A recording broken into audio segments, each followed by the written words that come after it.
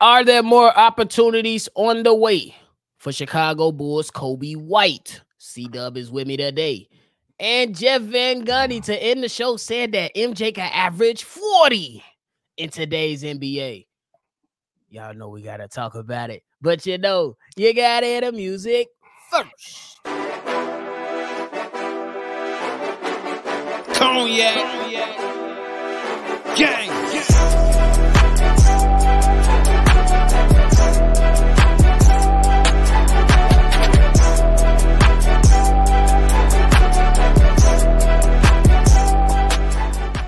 Shy Bulls podcast with the Cognac Boys. I'm Cognac Boy Bobby, and I am with my dog C-Dub. How you doing, boy?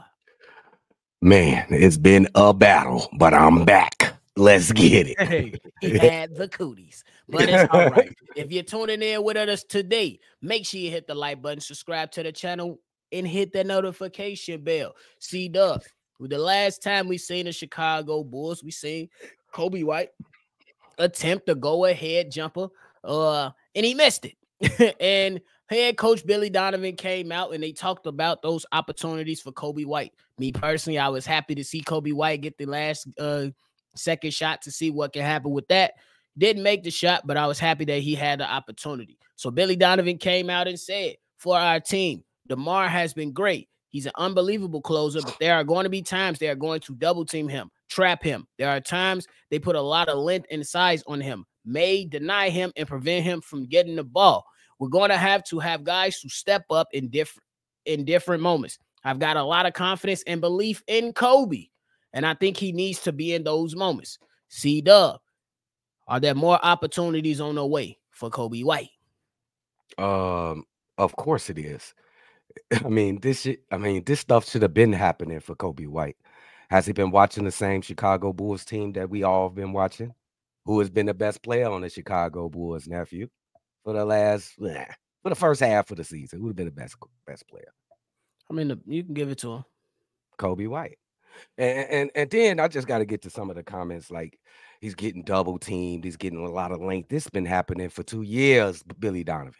It's been happening for two years. And you run the same damn plays each and every time. We know the plays before they go down. And so does the opposing professional basketball players that all they do is sit home and watch basketball and put a strategy against you. So that if they know you going to DeMar DeRozan all the time, what are they going to do? They're going to be strategic, and every last closing moment of the game is going to DeMar. Everybody on his ass. Get on his ass. But I seen him the last game. He gave Coby a little three. I didn't think he really had a chance on the shot. I think it was 5.5 seconds or something like that. I don't know how long. It was a really hard shot for him to make. He damn near hit it, though.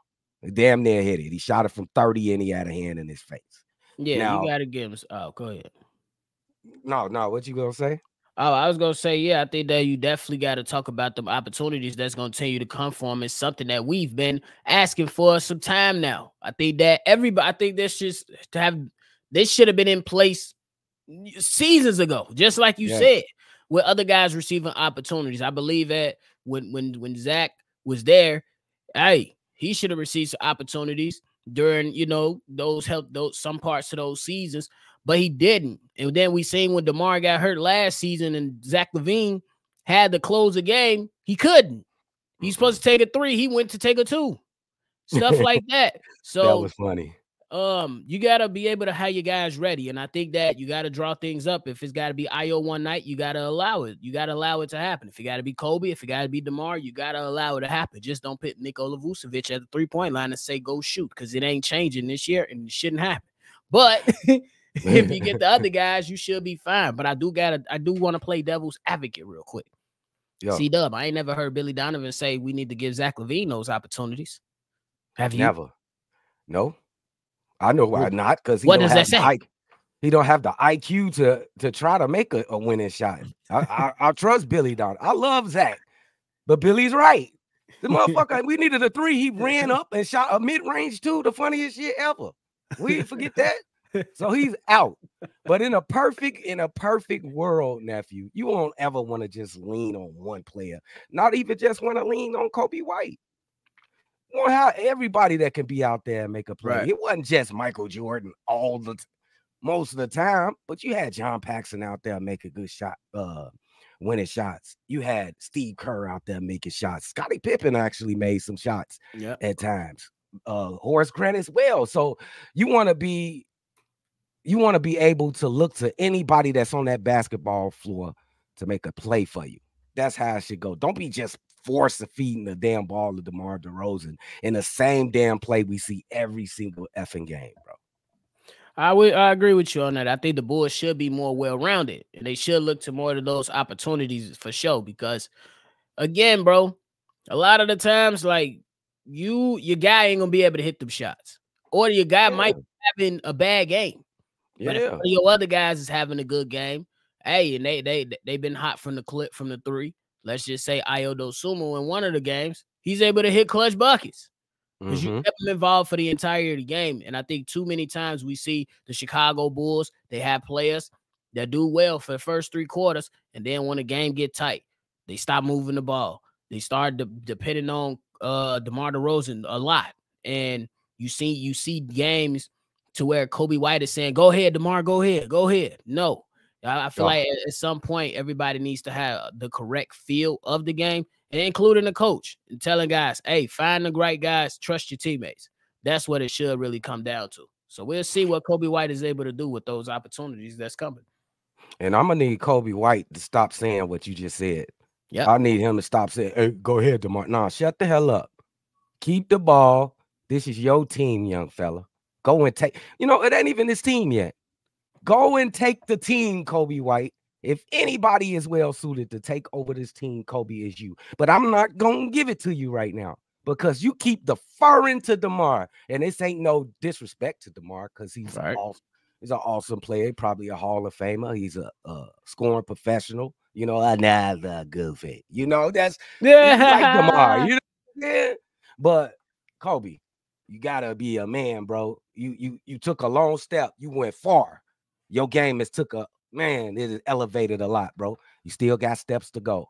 Move your ass out the way, DeMar. It's my time. Go spot up in the corner. That's what you're gonna tell him. Move, Facts. Depending on what happens, just don't get Nikola Vucevic no threes. bro. It is what? Ah! It is But loose, boy. y'all, bro. But y'all let us know down below how you feeling about those opportunities. Y'all think Coby White gonna be able to get it done? Let us know down below. Now, C-Dub, we gotta talk about MJ, who many people believe he's the GOAT. Hey, Jeff Van Gundy said that Michael Jordan can average 40 in today's NBA. What do you say? No shit. Are you meaning to tell me a guy like James Harden can average 37 points? You mean to tell me a guy like Joel Embiid can average 35 points in this day and age with all the rules pointed towards offense in this league today? You cannot hand check Michael Jordan.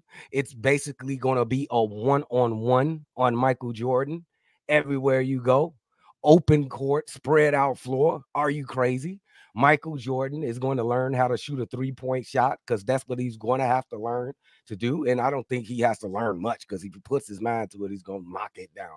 Ain't like he ain't had a lot of like you remember the 7 3-pointers in the first half against the Blazers. He could go crazy from the 3-point line. So for 40, I'ma go over. Michael Kill, he'll break records. In this day and age, it shouldn't be no debate, nephew. And you better mind your manners, young fella. You better be cool, young fella. Don't you dare disrespect Mike right now. Don't you do it. I'll You give it to youngins him. be getting on Hey, my if nerves. James Harden and Joel Embiid could average 35, I believe he's very, very capable of averaging 40. I think it's possible. Nice. The only thing I got a problem with that is what is that going to result in? With today's NBA, with today's pace, he's still going to be winning those championships like that? Yes. What do you mean? I He's don't still know. gonna be the best perimeter defender on the court. and he's going to be the best scorer on the court, the best killer on the court, the best situational aware player on the court. He's the best everything on the court. What are you talking about? The best player wins. Simple as that. Mike. The best team wins. So if he gonna think that he gonna be coming out, he think he gonna be coming out trying to average 40 at a high usage. We didn't seen guys wear down with such a, he's gonna, to average 40, his usage rate is gonna be extremely high, bro. What is Michael Jordan's usage rate all time? What are you talking about? What are you talking about, nephews? You just trying to troll me or something? Sis, bro. Talk about some usage rate. He got probably the highest usage rate ever. What are you talking about? We'll give it to him, though. Come on, Joe. Because you disrespect. He trying to sneak this, Mike. Y'all ain't paying attention, bro. Mike, we trolling. We got to have fun with this. For real. But it's no doubt that bro can average 40. But it's just always, you know, he's still going to be great.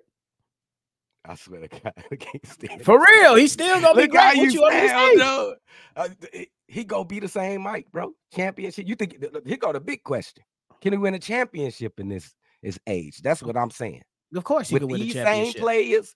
Oh, okay. He can still, of course, he can win a championship. Okay, for sure. Okay, I'm done. Yeah, but he ain't gonna be able to. Hey, is Dennis Rodman gonna be good enough in today's NBA?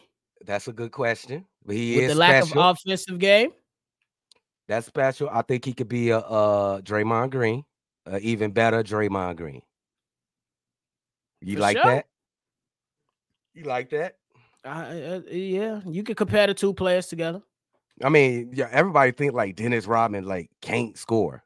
Like he can put the ball in the basket in the paint, and he actually hit 3-pointers in his career, and he could shoot a little 15-foot jumper or two at time after time. So, what do you think he averaged? He averaged a double-double one time in his career. That means he can score a little bit. Yeah. So, I wouldn't be too mad at it. But hey, that was a quick one. Y'all see me try to get C-Dub fired up. I got some of y'all fired up right now. Some of y'all fired up right now. Like this young man. No, wait. It's okay, y'all. We gonna live and we gonna make do. Oh, bro. We gonna make do. But hey, C-Dub, you got anything before we ride out? Man, I'm back, man. Make sure y'all continue to tune in, man. Hey, it's gonna be a long what they got until Wednesday to the next game. Make sure y'all tune in to the Thursday. My goodness. I think it's Wednesday, but whatever. We'll see y'all tomorrow, the next daily. And you make sure y'all keep showing support and love. We appreciate y'all, bro. For sure. Before we get up out of here, I wanted to bring up that DeMar DeRozan started his mental health initiative called Dinners with DeMar. To me, I want to say, hey, if you're battling, you're going through something, make sure you try to find somebody that you can, trust. Whether that's a pastor or your preacher, your mama, your sister, your brother, a friend, or go seek therapy. Don't be afraid to go seek therapy in times of need. You know what I'm saying? Me, as a guy that was a former military veteran, I know how mental health can be a serious thing to talk about. But I tell you this, therapy helps if you do it the right way and if you find the people to support you the right way. So always remember that you do matter and that life matters for sure. But that's it from us. Thank y'all for tuning in to another episode of Shy Boys Podcast. Make sure you hit that like button, subscribe to the channel, and hit that notification bell. We're going to catch y'all on the next one for sure. Cognac. Gang.